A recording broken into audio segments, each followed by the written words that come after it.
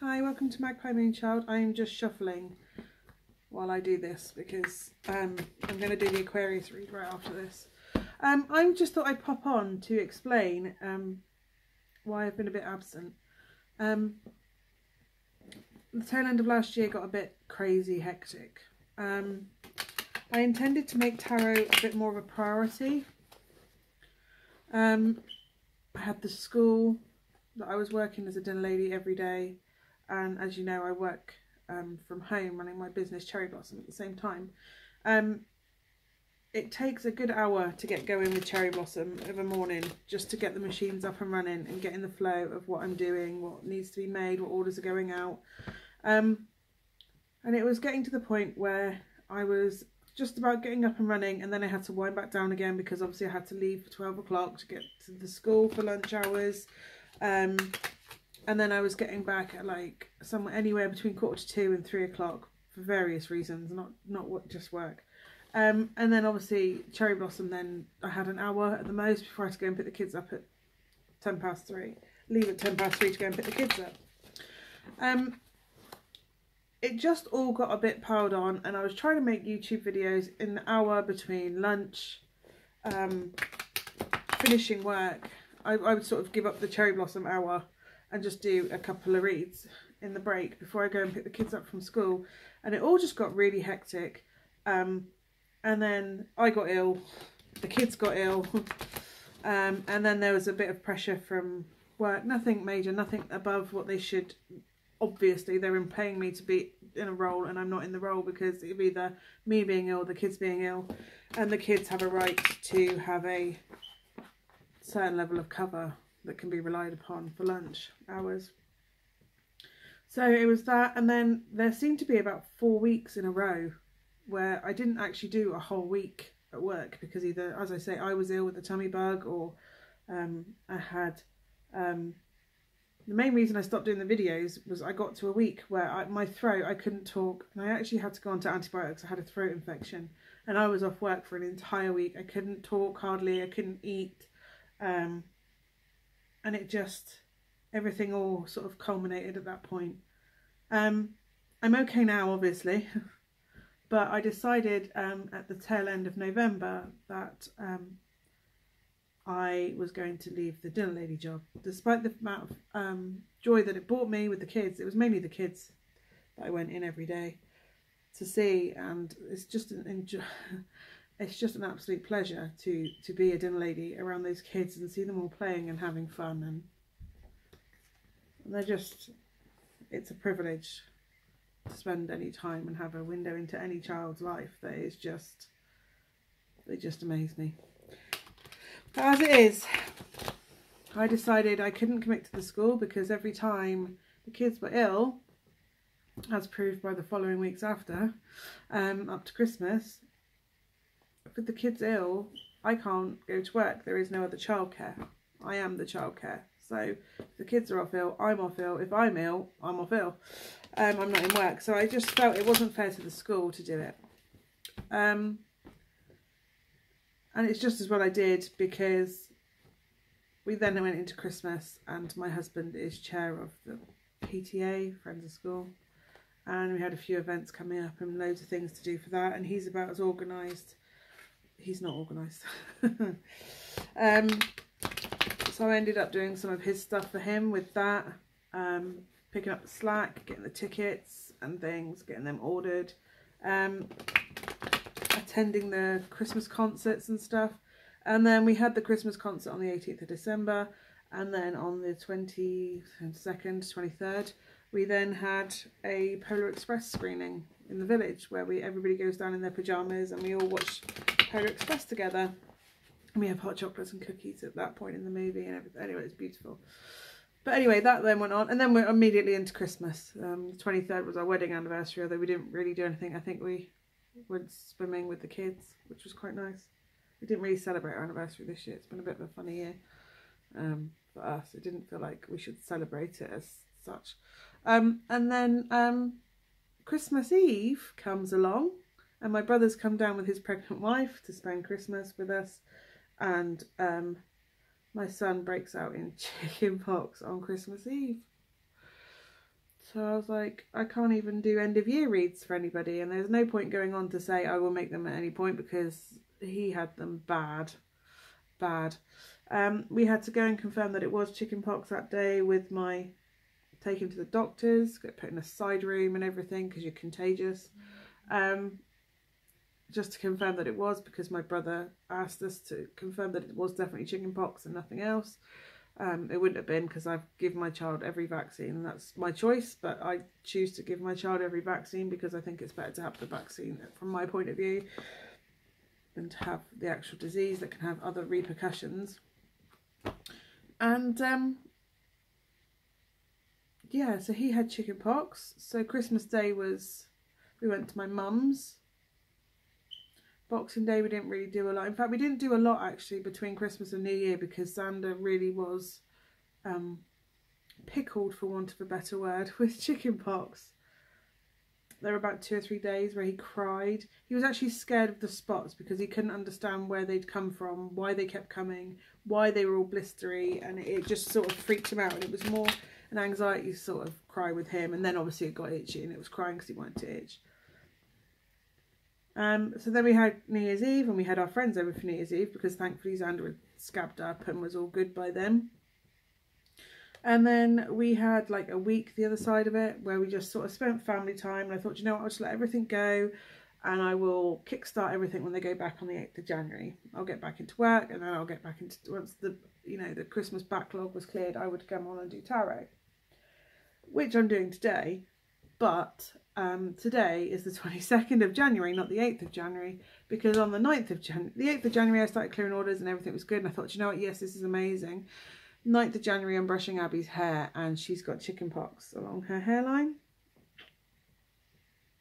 And then I think this is like literally 5 minutes before we leave the house, and I'm going, they're chickenpox. And then I check her tummy and her back, and she's got them coming up on her back and her tummy, and I'm like, oh no, this is chickenpox, this is all I need. So then I check Ewan, and thankfully, in a way, Ewan had them as well. I literally checked him. I took him in his school uniform to drop his brother off, because literally we were about to go out the door for school, and we didn't have time for me to find anyone to take Xander, so I had to take my children with chickenpox. And Ewan was fully dressed in his uniform, because I literally just checked him as we were about to go out the door and spots were on him. So I had to take him down in his uniform to drop his brother off to school and his sister. And then that was horrific. And Abby's went on. Ewan's came out thick and fast, and he was covered. Everything below his neck and to his knees. There wasn't an inch that wasn't covered on his torso. There wasn't an inch that wasn't covered. On his torso and thighs.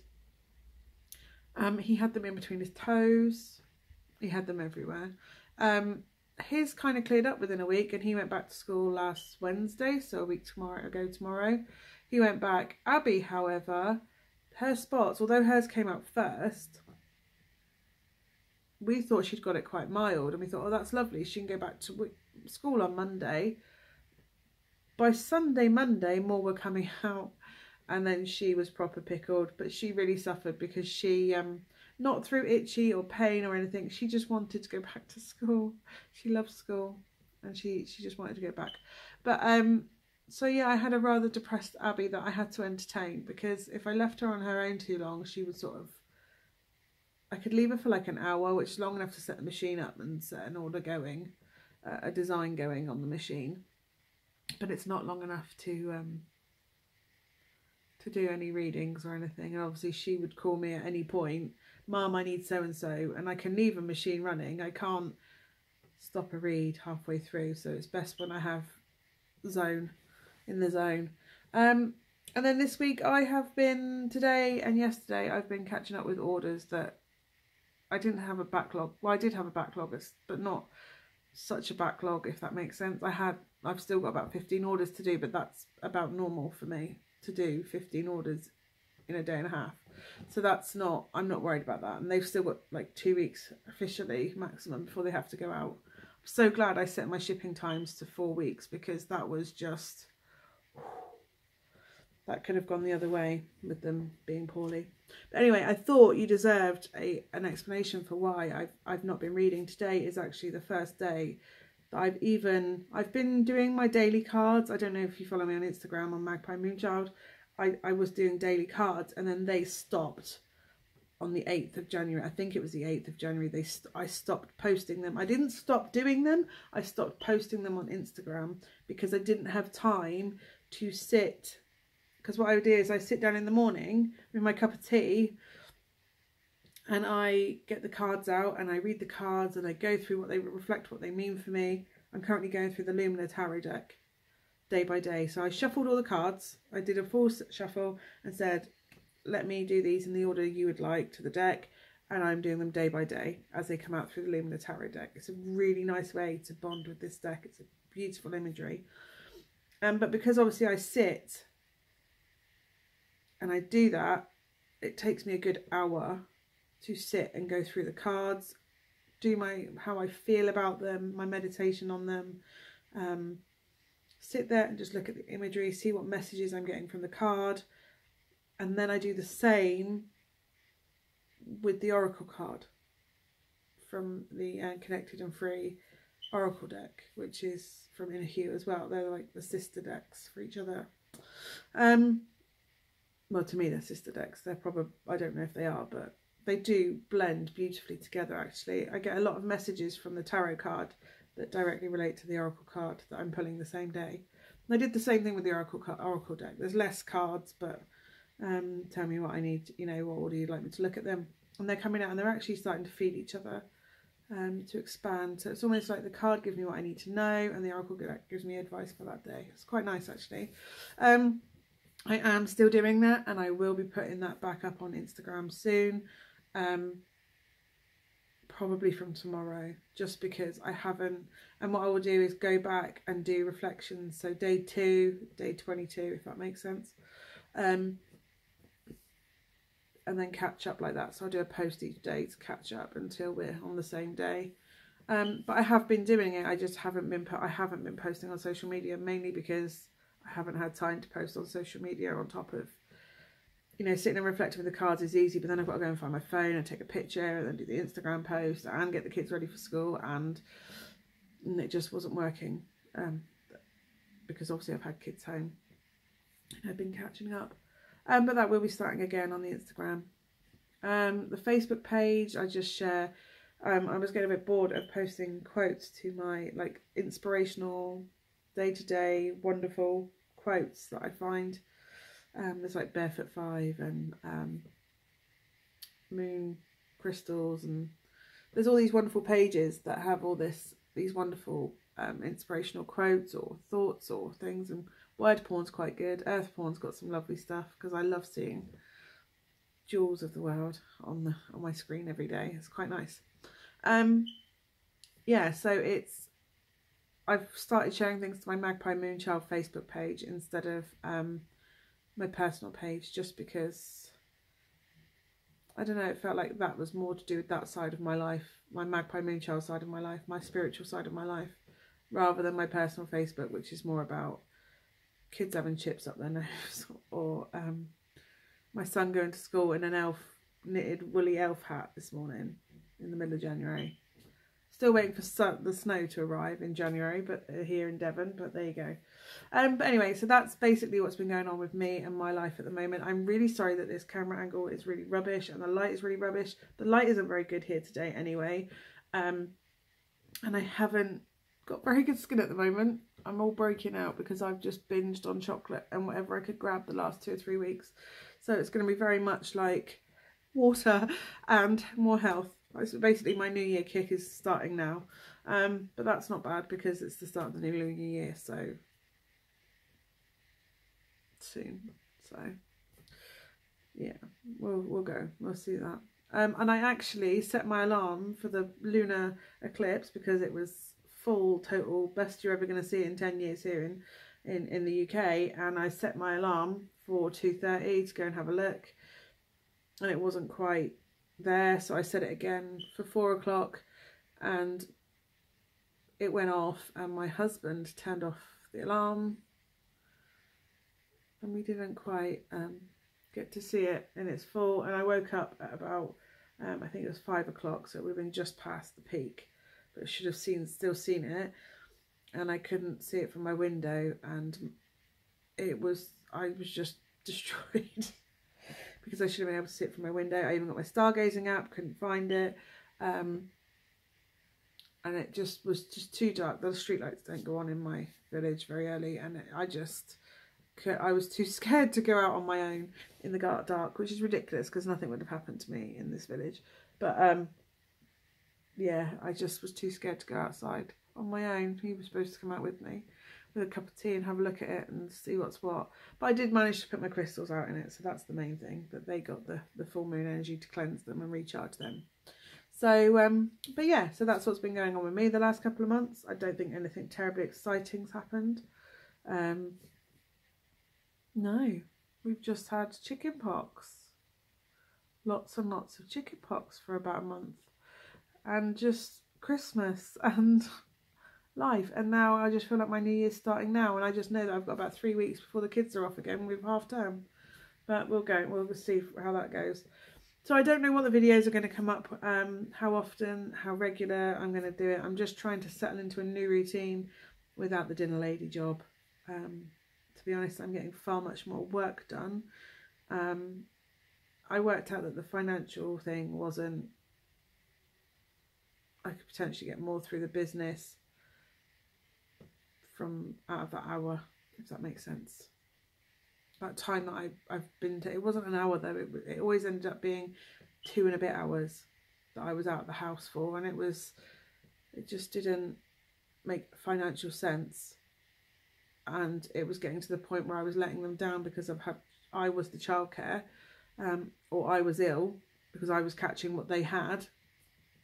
I just thought, you know what, I don't need to feel bad, guilty, phoning up to say they don't deserve it their end, that I'm ringing up again to say I can't come in because I've not got childcare for XYZ child, or I'm off ill, and it just got to the point where I couldn't face it. It was causing anxiety in me to make that phone call, and I was just letting them down. And I just thought, you know what, they deserve better. The kids deserve better. The school deserve better. They did nothing wrong by me as an employee as such. And I just thought, this is just not the way it's supposed to go. So I've gone back into the cherry blossom sewing side. And to be honest, it's quite fun actually. I listen to the radio, I'm getting new designs out, I feel like I've got my spark back a bit with it. Yeah, so it's quite nice. So hopefully, because I'm doing that, I should have a bit of time to get the readings done. I think I'm going to focus the first 2 days of the week on cherry blossom, clearing that out, and then give a couple of days for the orders to build up again for the Friday. And then I can read on the other 2 days, because it does take a bit of time to do the readings. But we'll see. We'll see. But anyway, that's where I am at the moment. Hopefully I will have some reads up for you this week, because I'm planning on spending tomorrow, if nothing else, on doing reads. And I will look a lot less rough than this, hopefully. This is just jumping on to tell you what's been happening. So yeah, thank you so much for watching. I will see you soon. Love and light to you. Namaste.